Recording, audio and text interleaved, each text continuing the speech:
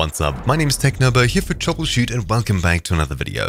In today's video, we're going to be covering a common Netflix error that you are probably experiencing if you're using the Netflix app on your Windows computer, but of course you can get it in a browser or anywhere else. The Netflix error H7053-1807 is pretty easy to solve, and that's exactly what this video is going to be tackling. So if you're watching Netflix in your browser and you're having issues, simply head across to the link in the description down below, netflix.com/clearcookies. When you travel across to this link, you'll then be signed out of Netflix and your cookies will be cleared. After simply signing in, the issue should be fixed. You'll be able to click on the video and watch it through to completion.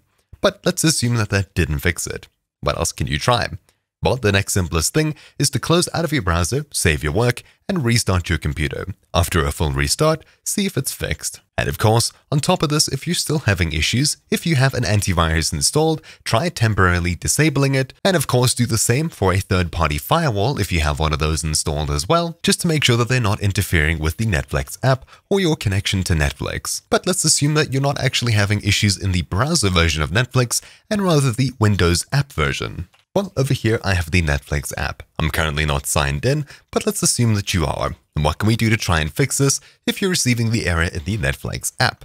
Well, simply hit Start and type in Store, then open up the Microsoft Store. Then when you're in the store, in the top right, click the three dots over here and simply click Downloads and Updates. When you get to here, make sure that Netflix doesn't have an active update.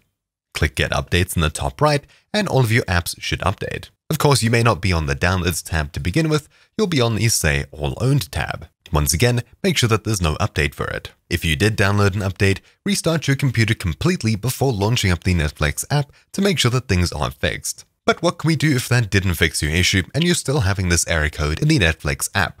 Well, simply hit Start and head into the Settings. When the settings window opens up, head into the Apps section, and over here, all you need to do is locate Netflix on this list. You can search for it at the top. Once you find it, click on it, then click Advanced Options, and on the screen over here, scroll down just a little bit until you see the Reset button. Click this and reset once again, and it'll permanently delete all of your cached contents, logins, etc.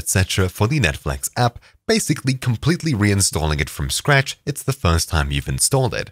At this point, when you sign into the app again, you should be able to watch things properly as you'd hope. But of course, if that didn't work, on that same screen, you'll find an Uninstall button if you'd like to completely uninstall it, preferably after resetting, and you can try and download it again to start from scratch once again. At this point, you should definitely have your issue fixed, and you should be able to watch Netflix on your computer or device as you'd hope. But anyways, that's about it for this video.